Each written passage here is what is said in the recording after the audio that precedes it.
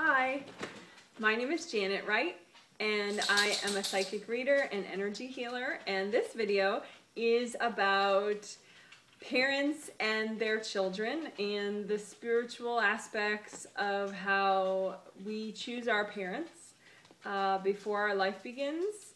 So it can be, I think, you could listen to this just if, you had a parent, which obviously you did. Or you can listen to it if you are considering becoming a parent yourself, or if you are already a parent. So everybody. So anyway, you may have already heard this, but I have seen it myself as a psychic reader. We do choose our parents. So even if you didn't get along with them and they, it's like, you think they're just a different species than you are, it doesn't matter. Some people, everybody, when your life is being planned before you have your lifetime, the angels are helping you to plan your life. It's very detailed planning, and they help you to, get a grip on what you need to learn, ideally, and, maybe there's some like old friends, and it's planned that you reconnect with them. Maybe it's planned that you, meet your partner. Sometimes I think people have a couple, really special partners that they can have, and so there's like different potential scenarios. So I think some things are written in stone, but a lot is sort of kind of like different pathways that go out, and with different crossroads. And so that's why it's really good to try to live a positive, healthy life, so that you can go on all the fun routes of your life that you want. Kind of make the most of what you planned with the angels for your lifetime. But anyway, but as part of that pre-life planning, the angels help you to consider what kind of parents you should pick. And it's a mutual agreement. The parents, on a higher subconscious level, in their sleep with their angels, they pick the baby spirits too. So it's like a mutual shopping thing where before your life, you're like a baby spirit and you're shopping around for parents. And so your angels help you. Maybe it would be best for your learning and growth if you were the child of a single mother, and so you just have like a very flimsy, temporary agreement with the biological father. Or maybe, maybe it's helping your learning if you get along really well with one of your parents, and maybe you've had positive past lives with that parent, but not with the other, that you have had a negative past life with the other one. And so, maybe you get to resolve that this time, or maybe, you just realize, wow, we're totally different and we should not even try, whatever. I think we're shown most of the time on TV, growing up, personally, I was born in 1970, so I, grew up watching the Brady Bunch and the Partridge Family and stuff like that, and they all pretty much got along, Greg, of course this was fictional, right? In real life, that doesn't happen. It does happen, but not as frequently as we see it on TV, okay? That's how I'll word it. So, I read thousands of people pretty much on a regular basis, not every week. I can't do that. I only read 12 people in a week at this point. Otherwise, it's just too much for me. But anyway, a lot of people have, maybe a sibling that they really don't get along with, or an entire family that they just feel like, who are they? And it's possible actually that you've had only negative past lives with your genetic family in this lifetime. And, if that's the case, you picked a more challenging setup, for your life.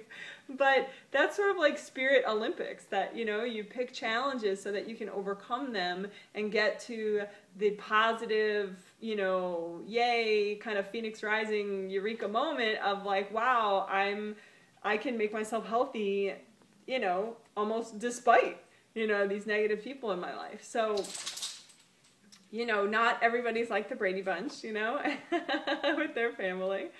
But I guess what I would say is sometimes I read adults who are, you know, trying to conceive, you know, and to be honest, the angels are well, not always, but a lot of times the angels do suggest adoption. They do suggest, you know, like considering foster kids, you know, being a foster family, stuff like that.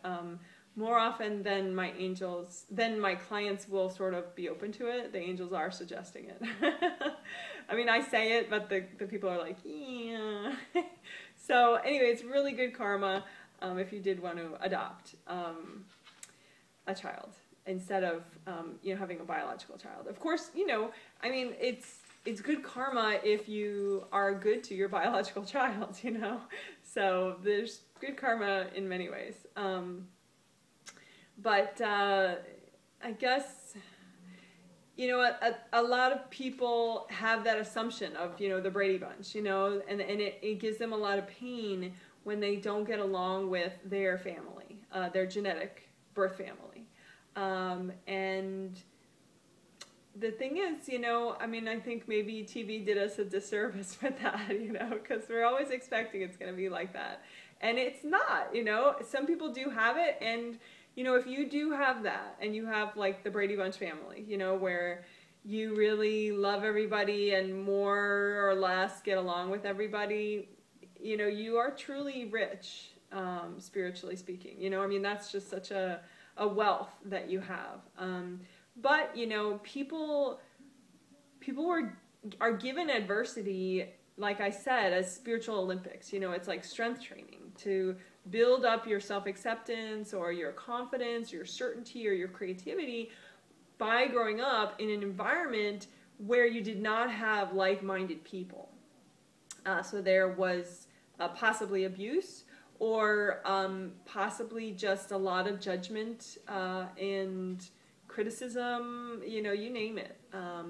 So I guess what I would say is, if you did come from a family where there was cruelty or abuse, you know, there is hope. You know, I mean, there's a divine reason that your angels and you planned something like that, and it's to help you to learn strength and learn to overcome that and learn healing and learn to let go of the emotional baggage that you grew up with, basically.